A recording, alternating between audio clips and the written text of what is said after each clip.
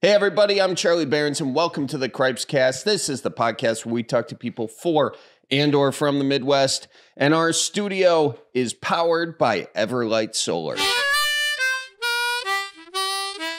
Hey folks, how we doing? Welcome to another episode of the Cripescast. Today, we are talking about salt. Salt on the roads, not in your Bloody Mary, although it is the same salt in your Bloody Mary. Isn't that interesting? What is all this salt doing? Colleen, do you ever wonder that when you're driving down the road and it's cold out and you're thinking of slipping and sliding off the road? Do you ever wonder what that salt is doing aside for keeping you on the road? No. Yeah.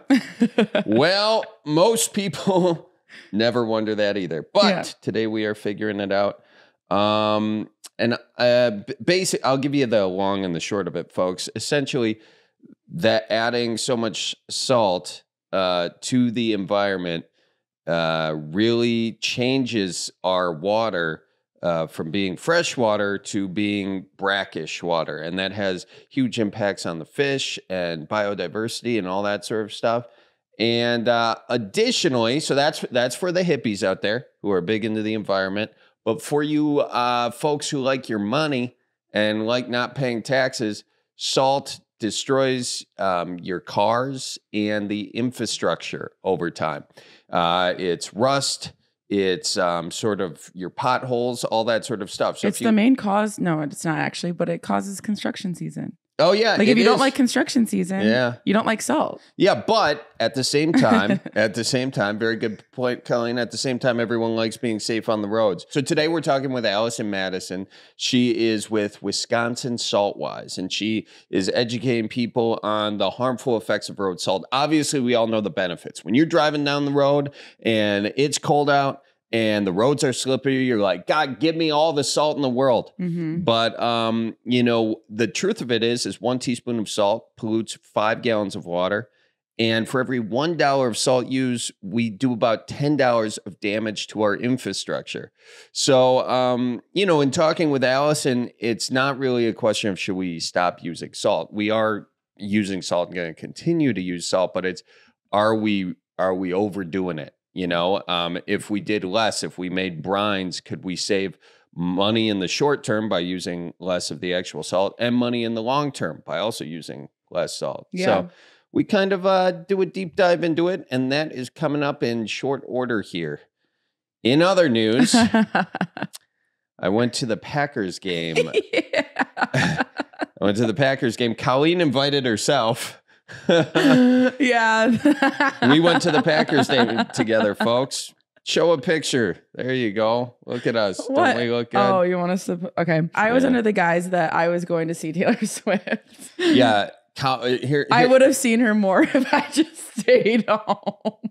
Yeah, you would have, because they never showed her on the Jumbotron. Colleen was coming back from Minnesota. By the way, congratulations. Yes, I have a new niece, Miss Eva Grace. Eva Grace. She's a cute one. We were just talking about it downstairs. It's not every day that you get to have, like, infants. I came out looking ugly. Yeah, like my brother and I joked that I peaked as a toddler. Like I was a very cute toddler, but not everybody. Out ugly too. You just like not sure. I had hair everywhere. Like my back was very hairy. Oh, you had a hairy back? Oh, I'll have to show you. I'll put another picture up right here of my, when they take a picture of you, like when you're a baby, like right there, they'd use gauze to put my hair back. Really? And then I was so hairy. I literally was like kind of looking like Benjamin Button-esque. Oh, like I was so funny. Not cute. But Eva she's a whole ass baby. She's so cute. Yeah. She definitely takes after Megan. Yeah. Nice. Love you, Lauren. No. I love the nice sisterly slam. No, but congratulations. Yes. And consequently, you stayed up in Minnesota with your family a week after Thanksgiving break because you have such a great boss who's very flexible with your schedule. Yeah, especially like the Wednesday during that week. You're like, so what's your plan? Well, I was like, you're not having this baby. What's going on? I know, but it was super great, and I just was so glad I got to meet her and be there. And yeah, I FaceTimed her last night. She's perfect. Yeah, and I'm sure she'll remember that. Yeah. How many hospitals have you gone to wait for your siblings' kids? Never. Weird. Not my siblings. I didn't go wait for my siblings' kids. I don't go wait for my siblings I'm second oldest. Yeah. Never have I ever been to a hospital waiting for a baby to come. Yeah. Nor would I. I don't. And no. And by the way, if I am ever fortunate enough to have a kid, I don't want any of my damn siblings there. You know. It's not like I was in the room. I wasn't in the room. Oh, with you were her. in the waiting room. Yeah. I wasn't there, and I didn't want I still haven't been in the waiting room. Yeah. Either. Yeah, which is totally fine. Like, it was funny. Like, I got a text from my brother in our family chat. He was like, Megan's this far along. Like, we're at this hospital if you want to come. Like, da da da. And then my parents are close with Megan's parents, which is great. And so then they text, were like, we're on our way. And so then my parents were dead asleep.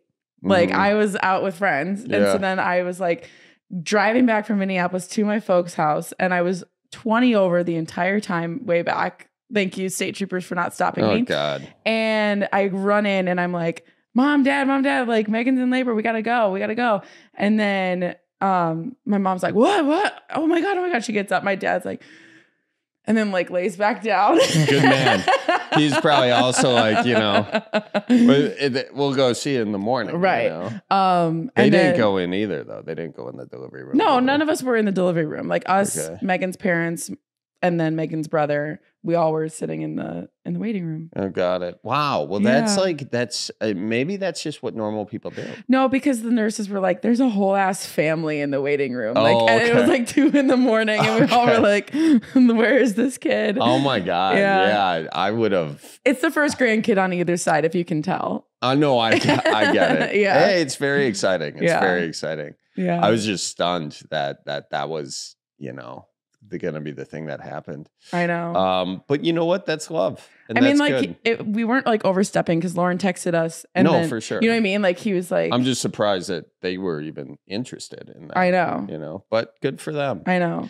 Good for them. But yeah, it's nice. She's going to be a star. I can't wait. Anyway, but yeah, so then I was coming back from that and I was already heading back to Wisconsin and I jokingly texted you, hey, you got an extra ticket to not Taylor Swift, the Packers game. Yep. And my mom had just had to drop out of going to the game. I was going to go with my mom, but she broke her knee walking. Like she tripped. Her kneecap. She wasn't just walking. Yeah, she broke her kneecap. Yeah, it took a hard fall. And she was bummed. I think she wanted to see Taylor Swift too. Yeah. Also the Packers. But she was bummed. But you know what? I will say this. In Wisconsin, if you got to mess up your leg, actually my dad had knee surgery recently. So now they both got bummed knees. But if you got to mess up your knee, you do it during the winter. That is the time. You don't want to. Yes and no, though, because I had my knee surgery in the winter and it's really slick. And like if mine, I couldn't put any weight on it. So I had like crutches. Like, yes, do it in the winter because you're bored. Yeah, you're bored. But I imagine like it's slick out. Well, just put more salt on the road. Don't. And that's how we take it full circle, folks. Don't do that. There it is. Look at that transition. Anyways, we did go to the game. Yeah. Colleen did not behave herself. She was openly asking me which one is Travis Kelce almost immediately. No, I knew Travis. She cheered louder for when the Chiefs came on the field than the Packers. No, I didn't. A little bit. Just Travis. And no, I just was asking good questions. You zoomed in on that man's butt from like 50 yards away. Yeah. Like he's got a tight end. He's got a tight end. Yeah. Did you just slurp into that? Oh, God. Folks, luckily we have more important things to talk about. Yeah. Before we get into that, though, you have tour dates coming up. We have a second show in New York City this weekend. We have tickets available left. So go charliebarons.com, cripescast.com and click on tour. It'll be there. Same link. Yep, it's all good. We just added that show. We're going to do 2 of them there, and it's going to be a fun time. And then also Eau Claire, I think that's Eau Claire sold out, but then that's it for the rest of the year. All right. But then I can't believe it's already like almost 2024, and we have a lot of shows coming up in the new year. Oh, yeah. So if you didn't get somebody something for Christmas and you're like, I want to spend the least amount of time thinking about this, just go to charliebarons.com, or go to manswalkminute.com, Any of cripescast.com, them. any of those websites, click on the tour dates. And then it's just like a few clicks and then it's the easiest gift to get. And it seems like it's the most thoughtful one because they're like, oh, it's an experience we get to do together. And then you're like, oh, I was getting them for you and whoever you want to go with. But no, it's like a really sweet gift. I think that's a great idea. Thank you. Not biased at all. Or folks, we have merch. Yeah, we're going to talk about that in the ad reads though. Oh, all right. Well, we'll talk about that in the ad reads, and that's enough for this intro.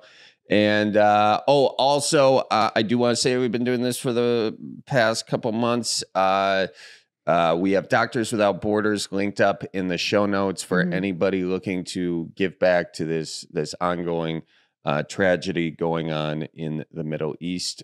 Doctors Without Borders is there with medical supplies and much needed medical care. They are doing really incredible work. So check them out, Doctors Without Borders, doctorswithoutborders.org, linked up in the show notes. And with that, folks, let's get to my conversation with Allison Madison of Wisconsin Saltwise.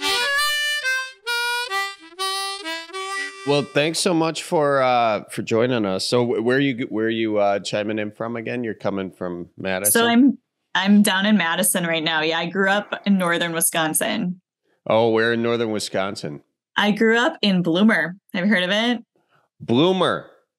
Way up there. Yeah. No. And now it's not often, been doing this for quite some time now, and it's not often I'm hearing a brand new You know what? That's a lie. Every now and again, one comes up, like every few months. So where is it on the hand? So Bloomer, yes. Bloomer is about here. It's just north of Eau Claire. So Chippewa County, Leinenkugels. Yeah. Yeah. I mean, I've probably been right around there. So how far away is it from Chippewa Falls?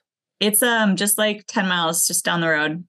Just down the main drag or main drag. Yeah. Really? Yeah, 53. Yeah. So I grew up in Bloomer. 3,000 people, more cows than people. I mean, it's true for a lot of Wisconsin towns. I was going to say, yeah, that sounds impressive, but it's more not. often than not. It's yeah. So, so, and then when did you move out of there? Yeah. So I graduated from high school and went to school in Minnesota. And then, I got teased for my Wisconsin accent enough that I decided I had to lose that. So wait, in Minnesota, they teased you for your Wisconsin accent? I know, right? People from Iowa I was friends with. Mm-hmm. Oh, well, that's what you get for being friends with people from Iowa. I know. Idiots out walking around. Come on. Who are they to tell me you don't talk right? So that's nice. So what'd you study over it? Was this the University of Minnesota? I went to St. Olaf. So good Norwegian, had to, go be an oldie. Mm-hmm. Nice. I studied chemistry and environmental science. Okay, cool. Yeah. So very passionate about, taking care of the planet. I grew up, outside a lot in a small town, running around all the time, heading down to the water, hanging out, fishing, swimming, everything. So, when I learned more about some of the problems in the world, I'm like, I want to do something about that. Well, we're actually dealing with sort of a chemistry problem in this podcast, right? It's chemistry, salt and water. Yeah. It's a fairly basic chemistry. That's about the level of chemistry that I dipped out at, Yeah, no, I get it. I'm kind of nerdy, studying chemistry and soil science too. But I talk to plow operators every day, and I try to make the chemistry kind of fun for them. And sometimes they'll tell me that I'm good at my job, so I feel like that's a win. That's a big win. Yeah. So all the salt that we put down on our streets in the winter, on winter roads, highways, parking lots, sidewalks, all of that salt, if it's doing its job, right, it's melting snow. And that means the salt is combining with that water, and the water stays salty then. So we are trying to promote best practices so that people are using salt just as needed. And we want to encourage the mechanical removal of snow. So doing a better job plowing, better job out there with our shovels, And one of our slogans is shovel more, salt less, right? If you get out, shovel early enough, and you might not even need salt. And that helps protect our drinking water and our lakes and streams and all the critters that live in them. And let's also take a step back and tell everybody what your organization is and how long you've been there and all that sort of stuff. Yeah. So I am the program manager at Wisconsin Saltwise. So Saltwise started in the Madison area with the city, the county, the wastewater treatment plant, the water utility, all saying, we kind of have a problem here. We're all seeing the amount of salt go up in our lakes, our streams, our drinking water wells, our wastewater. Maybe we need to come together and work on this. So they formed this local partnership called Wisconsin Saltwise, and they started doing education with plow operators and private contractors who do winter maintenance. And then all those folks are saying, yeah, like this makes sense. We see that we're overapplying salt. We see all the damage that salt does to our vehicles and our roads and our bridges. It doesn't make sense. And the general public doesn't understand that. So if people feel like, it's my right, I should be able to go out to, Target or Walmart at, 10 p.m. It doesn't matter if it's a crazy snowstorm. And that puts a lot of pressure on our plow operators to try to keep roads really clear all the time. And so they said, you need to do more kind of public education. So that's why Saltwise started. And I was hired in 2020 to really start working statewide around education and training. One of the biggest or most interesting facts when doing research is that for every maybe, and now I can't even think of it. Was it for every one teaspoon of salt, we're polluting 5 gallons of water. And so that's for the people who care about the environment, and a lot of people don't. So what's the financial one? I thought this was even more interesting. Yeah, the financial piece is for every $1 that we spend on salt, we're doing about $10 of damage to our infrastructure. So we look at, trucks putting down, a ton of salt right now that costs roughly for the state, for our DOT, the cities, municipalities, counties, that it's about $100 at just a little under, like about $90 on average across the state for a ton of salt. And so that's doing like $900, $1,000 of damage. And so if I'm a kind of a skeptical person who's like, this salt's fine, they're probably thinking like, well, you can't put a price on the lives salt saves. So is there an equivalent to salt, something that does just as good of a job, but is better for the environment, but perhaps it's more expensive? Yeah. So right now, the best practices out there where people are seeing salt reductions and seeing no change to kind of level of service, we can still have clear, passable roads. It's not necessarily a different product. It's just utilizing best practices in that mechanical removal. So different plow blades, sectional blades. So instead of like one straight blade, different sections allow the blade to be a little bit more responsive to the pavement surface if it's not even, and get a better scrape. So if you get a better scrape, you've got less material you have to salt right after and remove. There are also blades that have some rubber in them. So it works a little bit more like a squeegee, and that can really get down, move a lot of material. And then even though it's salt brine is kind of magic because if you have brine, you've already taken the salt, you've put it in water, it's dissolved and broken apart. So again, watch out for the chemistry, Charlie, but salt is sodium chloride, okay?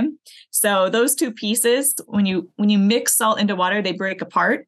Yeah. And they individually are kind of what drive the melting. They have to be broken apart first. So if you break them apart in brine, by making that brine, you put that brine down on the road, on the snow, it begins melting immediately. It's kind of like using lighter fluid.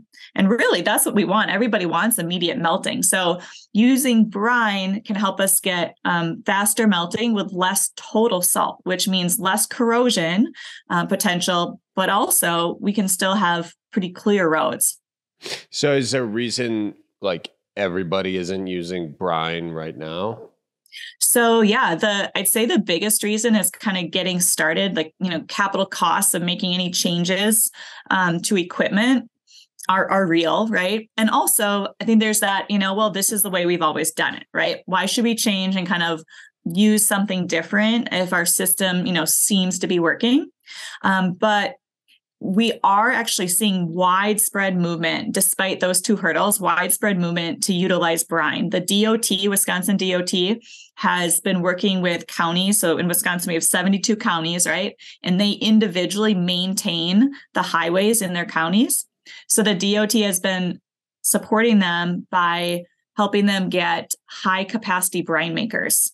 And then municipalities, more and more municipalities are getting brine makers. I work with universities like UW Eau Claire. They're making their own brine on campus. UW Whitewater has been making their own brine for like 6-7 years. So this is really, really taking off. People are using brine before the storm. In Milwaukee, you probably see that, right? Especially Milwaukee County will put down those lines of brine on the road, right? So it kind of works like oiling your skillet. If you put a little oil down first, and then you fry your egg, spatula comes right off. But if you forget to do that, you're scraping and scraping afterwards, right? So that idea that if you prevent the bond from forming, you really end up ahead. And then brine can also be added to salt to help it stick in place. So that reduces the bounce and scatter effect, keeps the salt where we want it to be, activates it. It's working faster. Yeah, well, that's great because, there's quite a few issues with salt that we've kind of mentioned. One I was curious about, you say it affects roads, roads and bridges. Would it be safe to say that salt is helping cause potholes as well?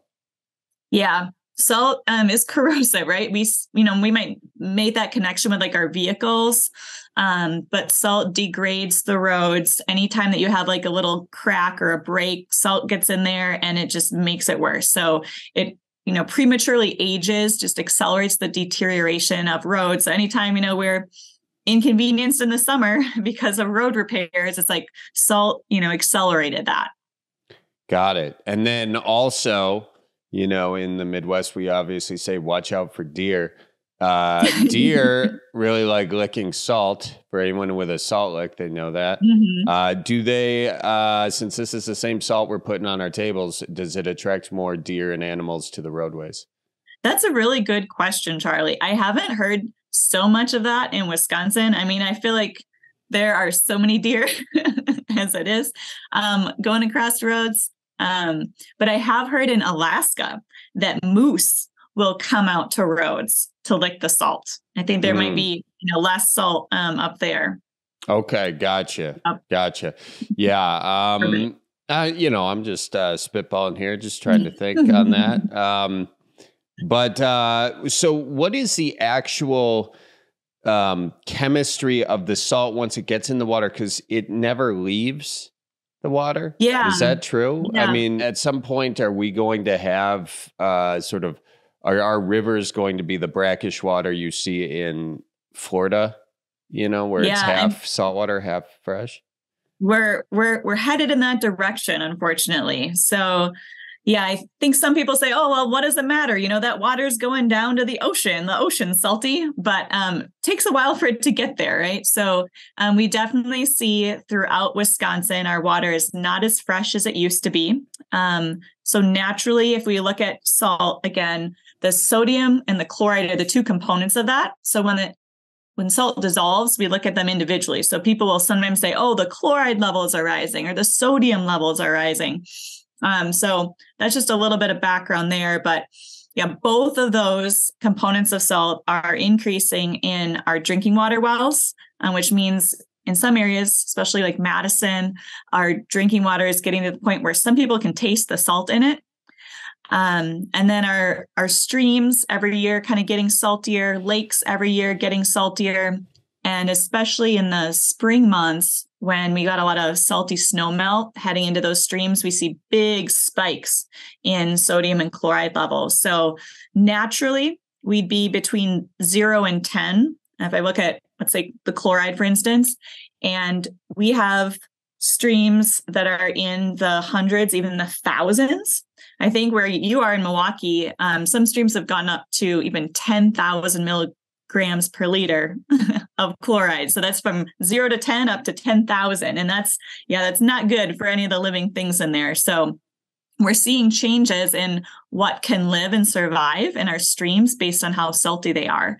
And some research in Milwaukee has actually looked at even down to the bacteria that live in the stream. So some streams in Milwaukee have gotten so salty that the bacteria living there more closely now resemble the bacteria that live in like the Great Salt Lake.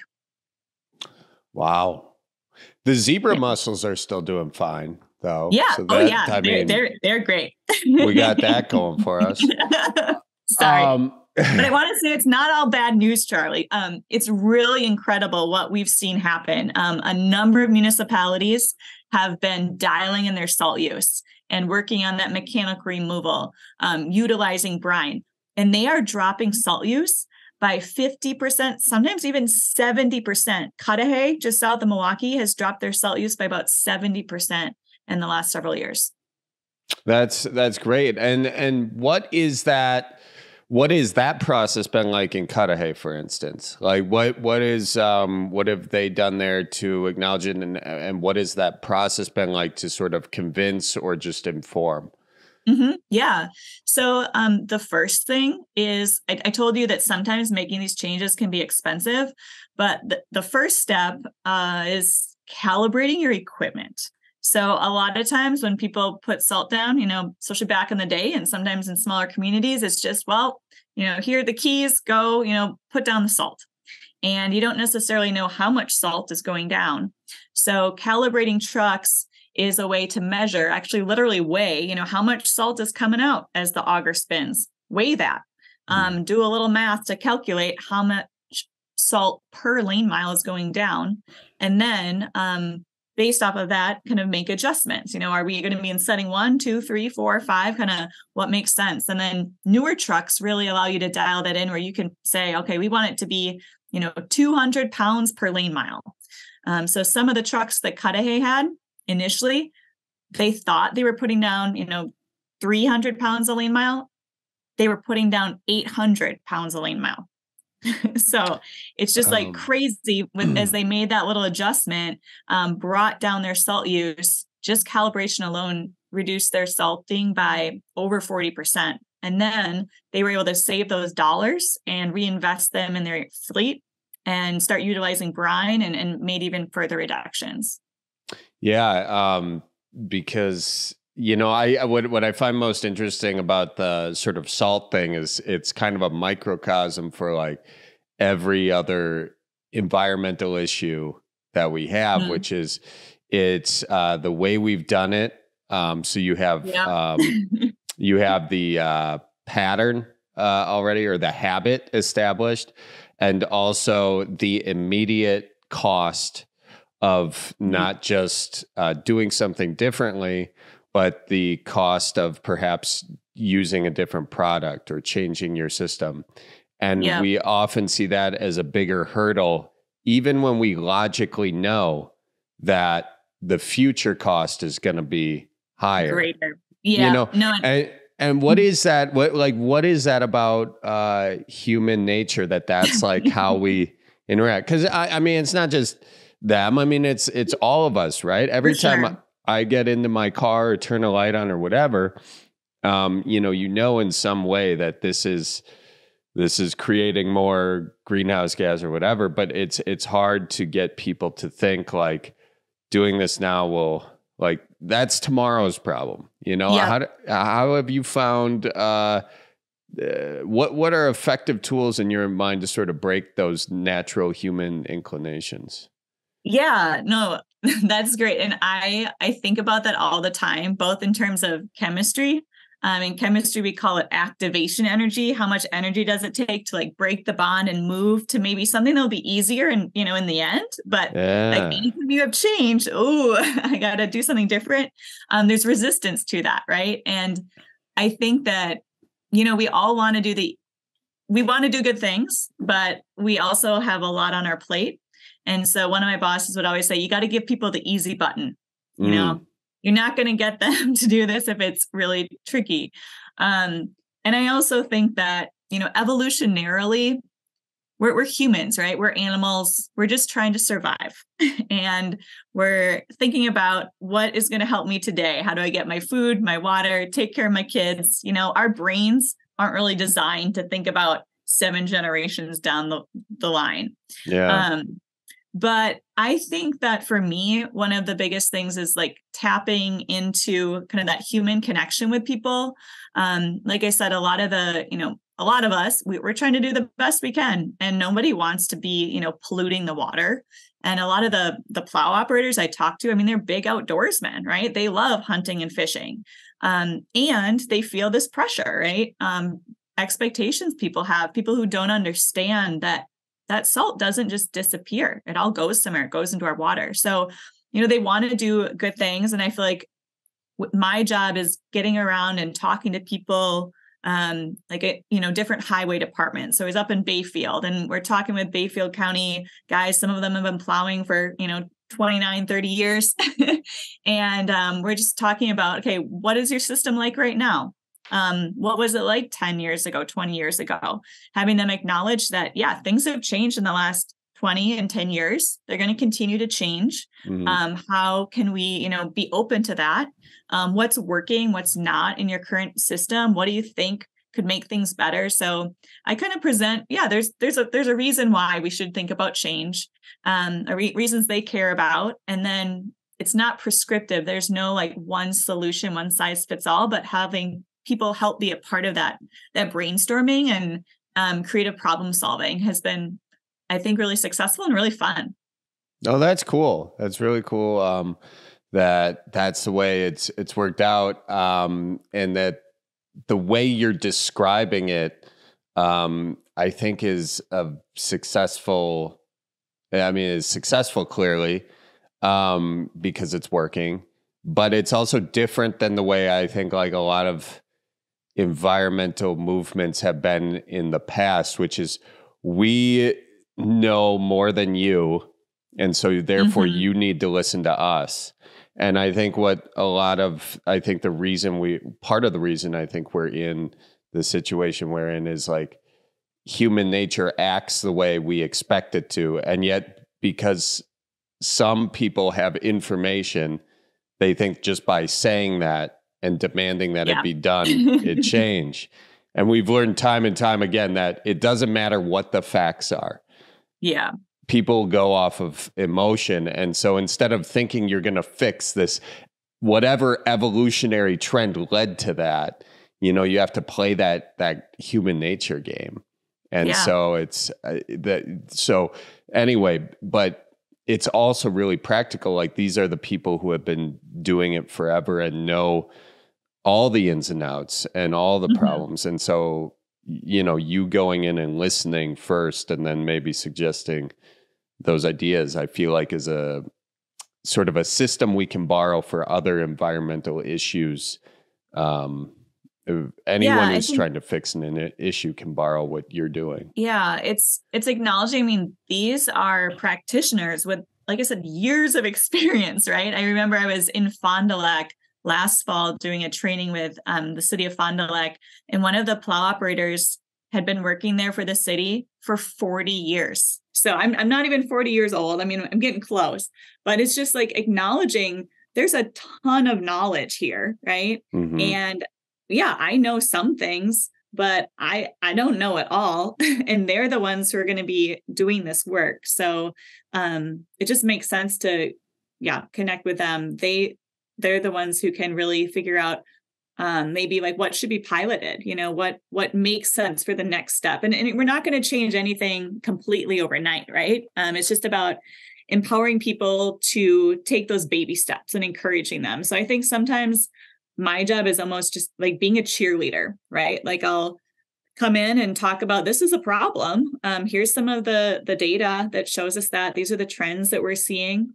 But I also love sharing some of the best practices or the innovation that's out there. So if someone's using a new, type of truck or a different brine blend, you can mix different things in your brine, believe it or not.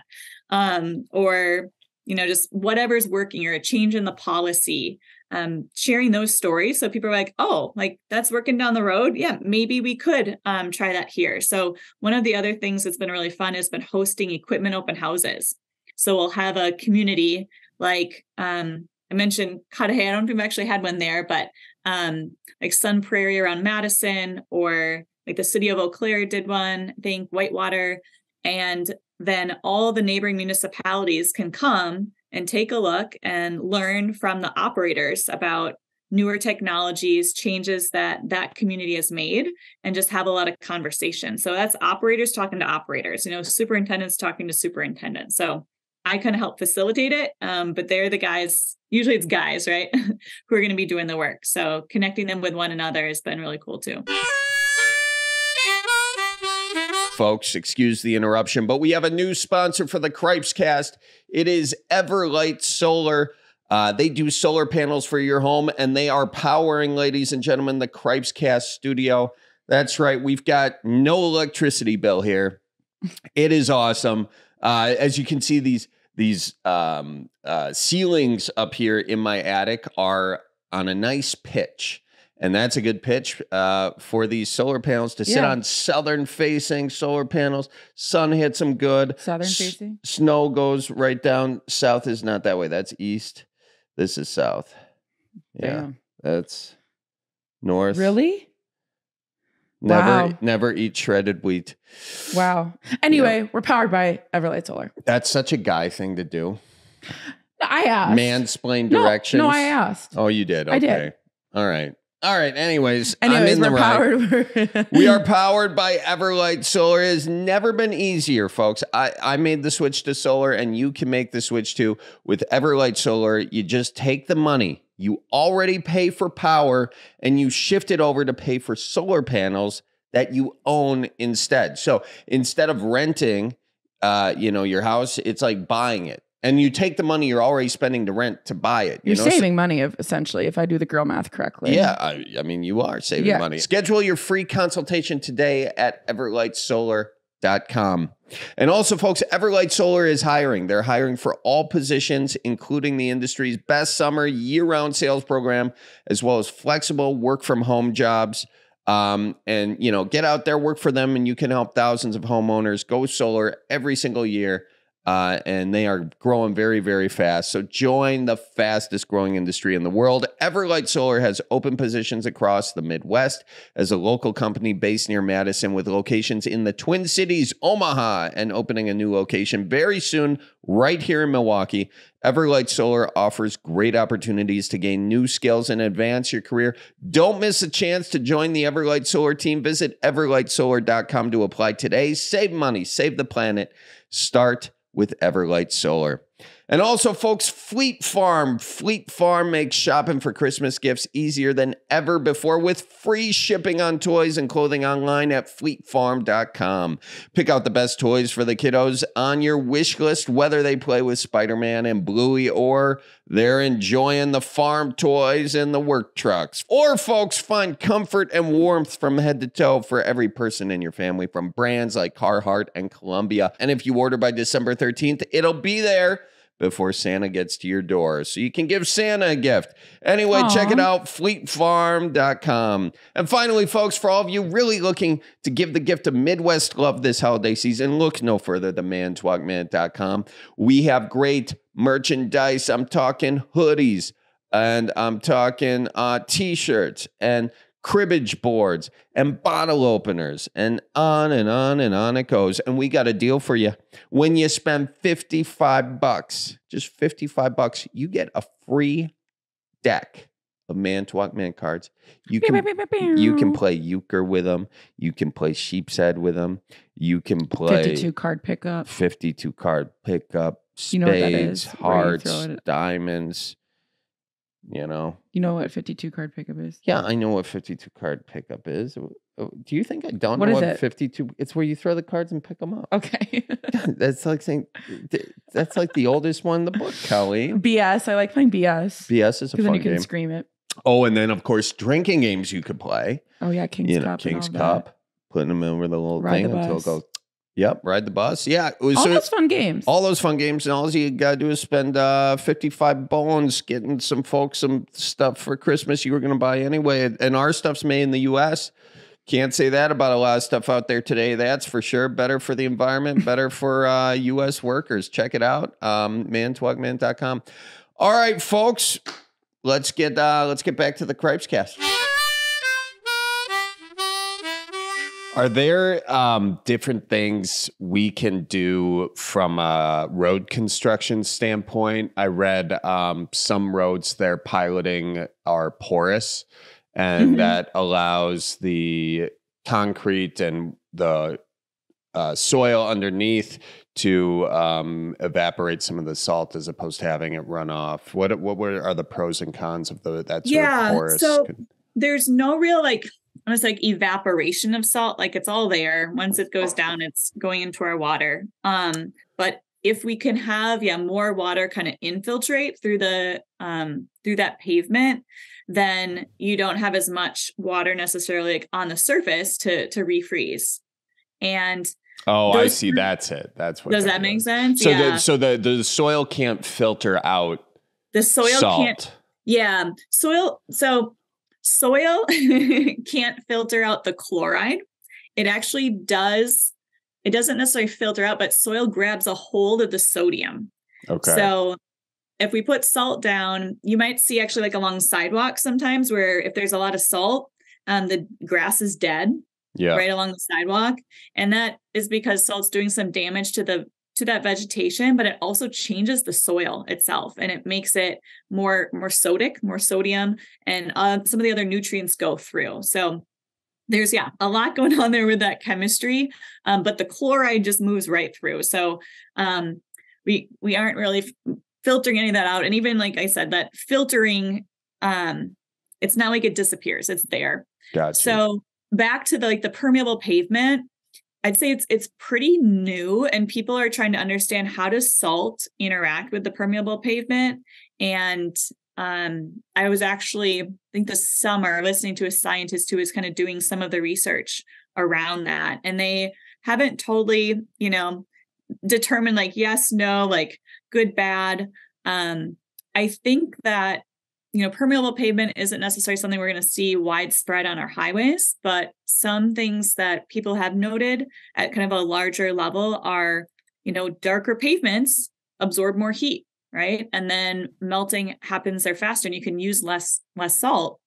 So people would say, we can maybe what if we had darker pavement? And a lot of times now our asphalt, it doesn't have as much tar in it. And I think that's, environmentally kind of a win, but it also means that our roads kind of bleach out and they get gray faster. So that's led to more salt. And that's what I'm hearing from operators. Yeah. Well, that's an interesting one too, because from a climate change perspective, you want lighter colored roofs and you want lighter colored roads to reflect the light back as opposed to absorb it. So it's almost like now you're dealing with conflicting environmental issues there. It's a wild one.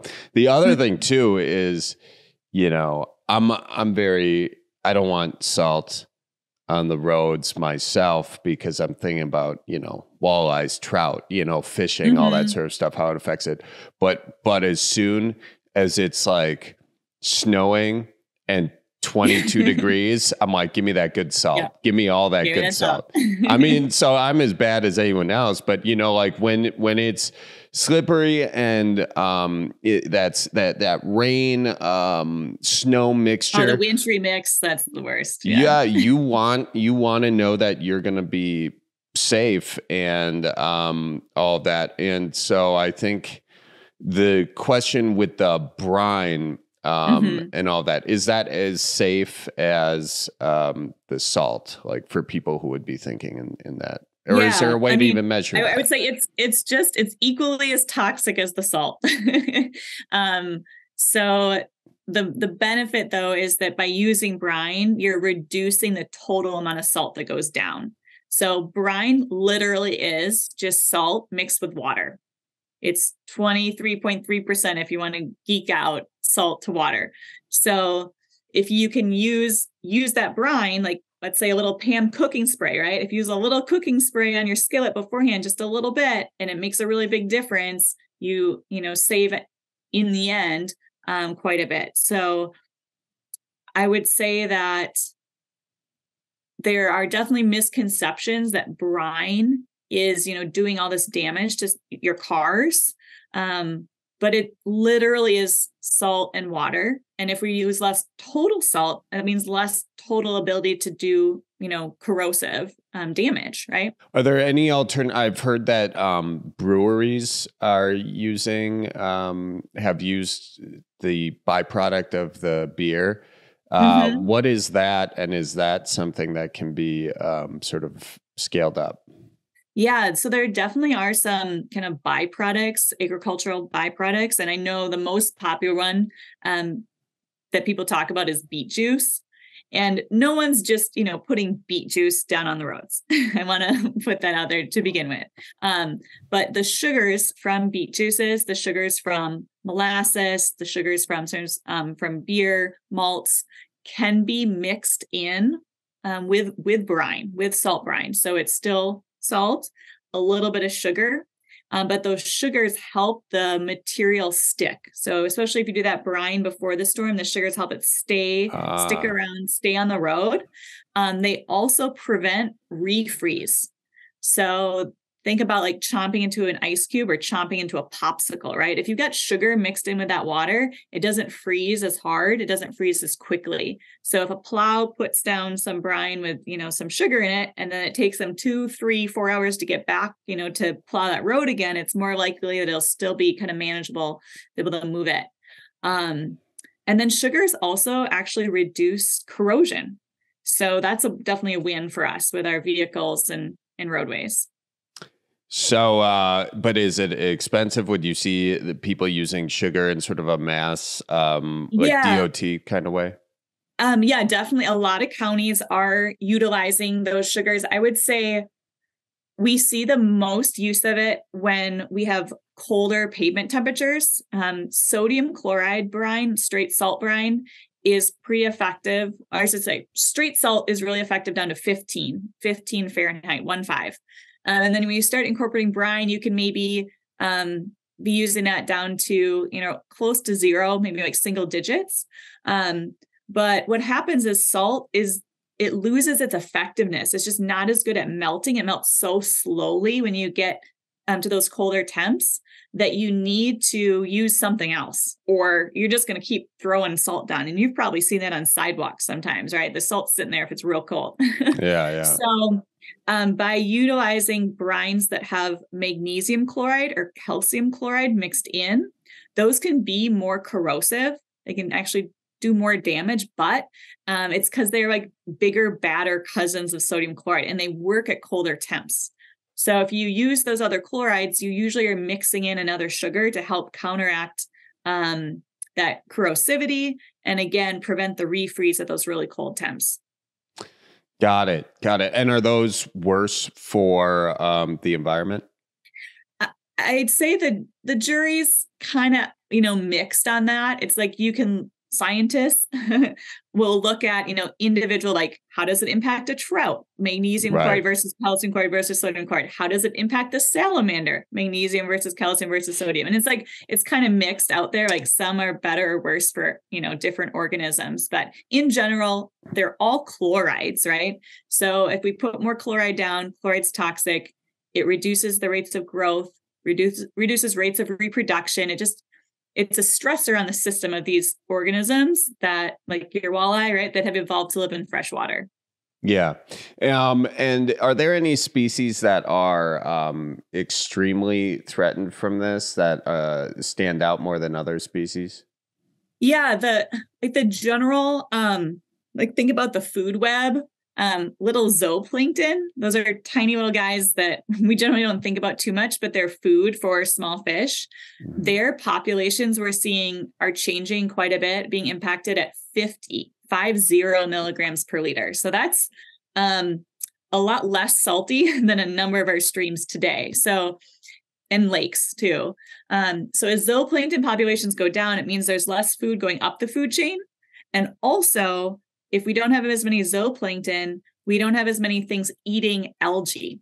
So that's creating more kind of green, murkier waters. Now that's in addition to, phosphorus that's maybe coming off of, farm fields or historical, like phosphorus that's in our lake sediment. So it's not great. It's like all these kind of interactions, right, happening together. And salt will also cause the release of other metals into water. So the lead crisis in Flint was actually exacerbated by the fact that they were drawing saltier water from the Flint River.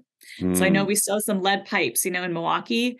But thankfully, Milwaukee water is Lake Michigan, and Lake Michigan's a really, really big lake.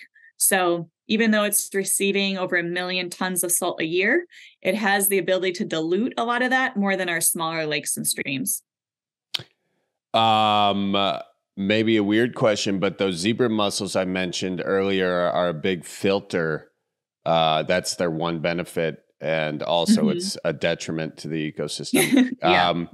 Do they happen to filter out any of the chloride?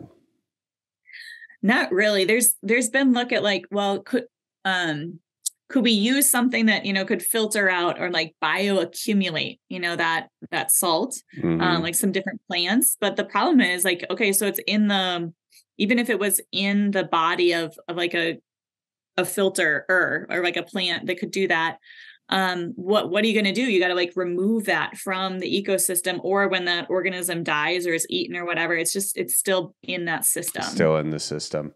And there's not, desalinization again is a very expensive process that, people in,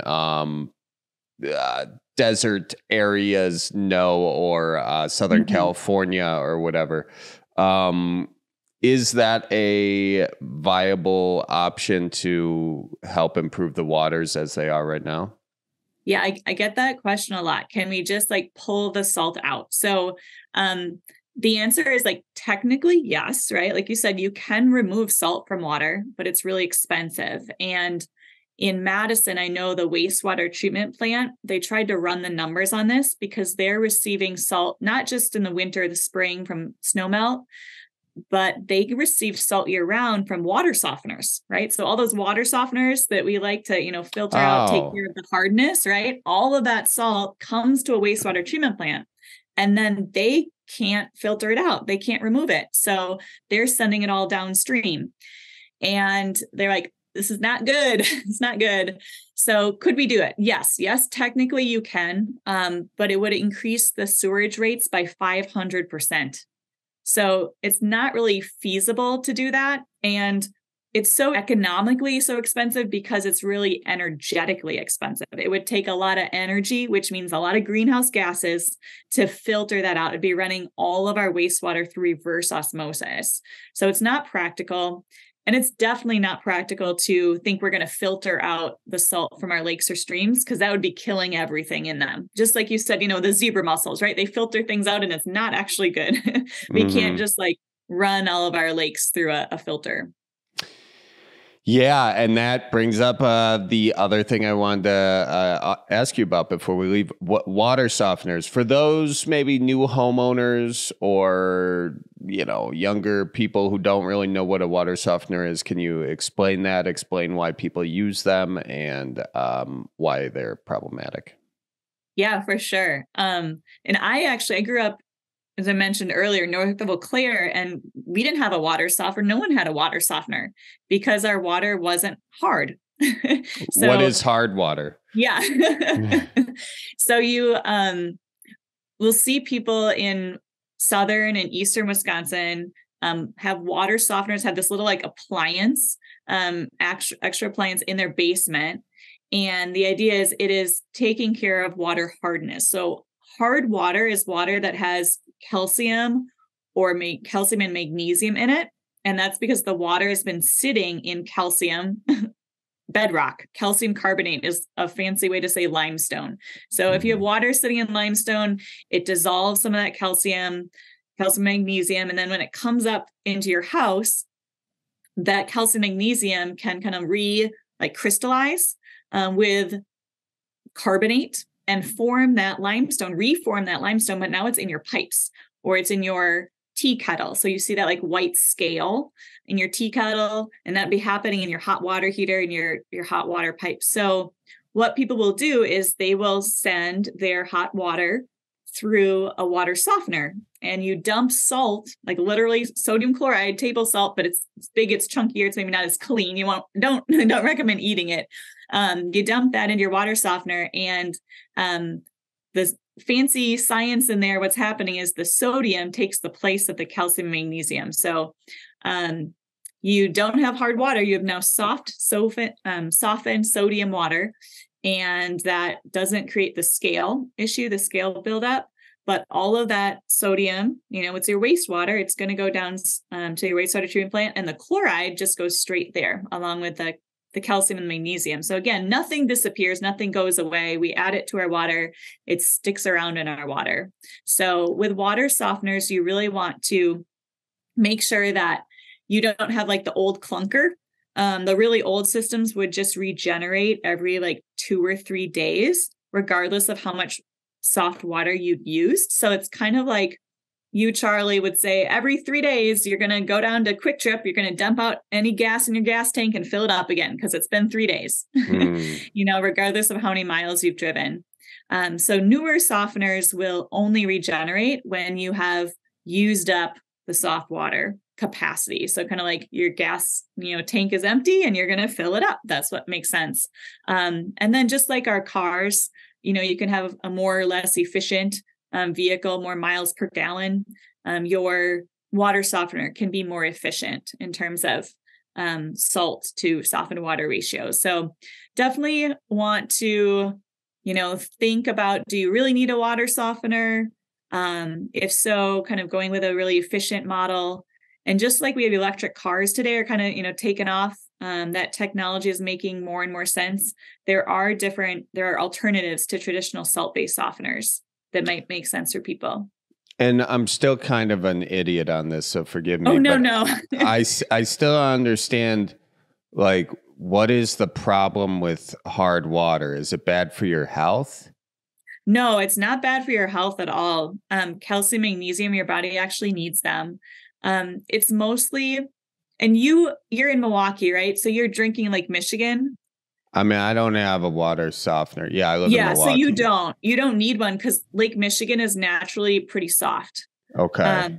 But if you have spent time like closer to, I don't know, just inland a little bit, I feel honestly even like, Oshkosh or Whitewater, Madison, when people boil water, like in a kettle, or teapot, they'll see this white scale kind of build up. Oh, I got that on some of my cups sometimes. Okay, there you go. Yeah. So that scale buildup is something that is not aesthetically pleasing to people. And maybe it starts to build up on your shower head. So I'd say that's the main thing. It's that concern of this scale buildup. And does it make your water heater not last as long? I know people are also thinking about, like, especially women or anybody who's got longer hair, like hard water with your hair, like, does that feel good? So maybe you want softened water when you take a shower. Oh, okay.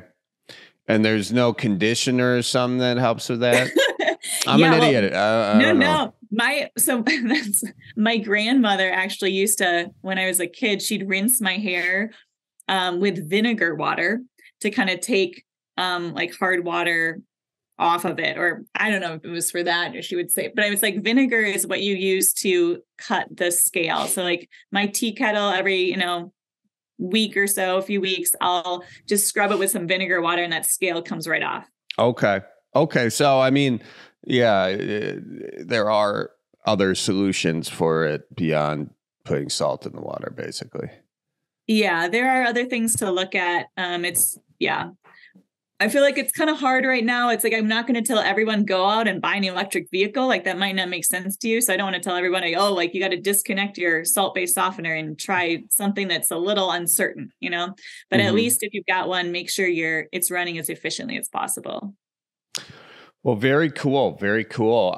Is there anything that we haven't addressed yet that you think would be good? Something I missed? Any important facts? Yeah. I'd say a couple things. So one would be that, things that people in the general public, if you're not a snowplow operator, things that you can do would be just, if you don't have to go somewhere in the middle or right after a snowstorm, like stay home, stay safe, get kind of cozy in the winter. And if you do have to go out, leave early and leave space, especially leave space for those, between you and the plows.